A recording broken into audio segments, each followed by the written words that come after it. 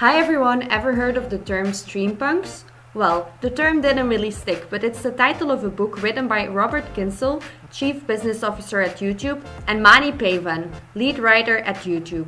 They teamed up to write a story about Streampunks, aka creators, vloggers, and media channels that rose to fame on YouTube, and how their fame could impact the future of media.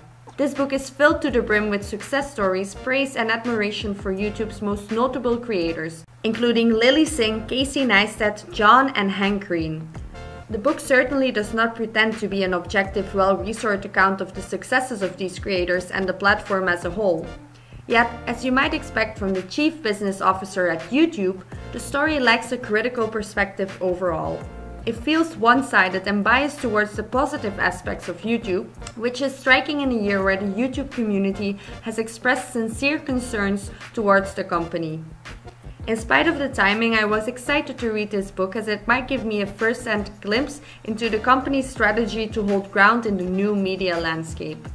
The book definitely offers curious insights regarding the impact of YouTube on television industry, Chapter 2, advertising industry, Chapter 8, and the music business, Chapter 12.